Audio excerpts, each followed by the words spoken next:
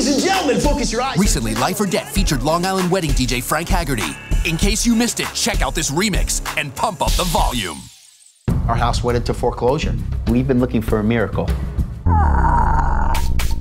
You need a kick in the ass, and I'm here to give it to you.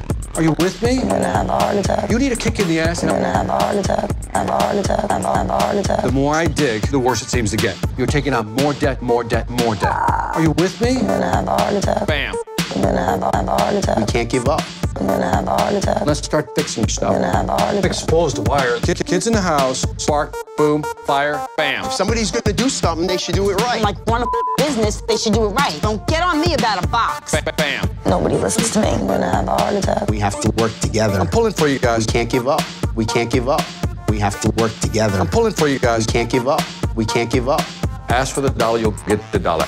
Ask for the penny, you'll get the penny. Get the dollar, get the dollar. Bam. That's a huge turnaround. Come on, we celebrate. Come on, just give me that. I believe in you. I know you can do it. Bam.